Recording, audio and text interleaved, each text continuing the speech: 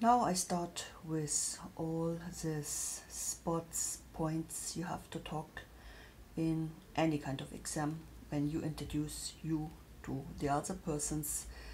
They are there, and it is about Name, Alter, Land, Wohnort, Sprachen, Beruf, and Hobby.